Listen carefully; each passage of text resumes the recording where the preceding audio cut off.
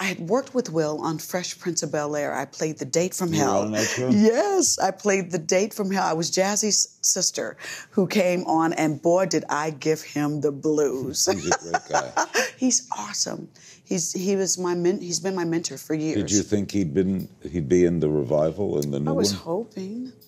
I mean, I was a little Do you know what disappointed. happened? Do you know why he isn't? I just His think that... picture's on the wall. Yeah, and, you know, they keep his memory alive, and he gave us his blessings, but I think more than anything else, he just really wanted to do Suicide Squad and take his career in a different direction, and Will had been doing so many sequels, and, I mean, for a while, I think why we didn't get to do the film was because he was in sequel hell. He was doing Men in Black 3, 1, 2, 3, and just, you know, the guy was Mr. Blockbuster.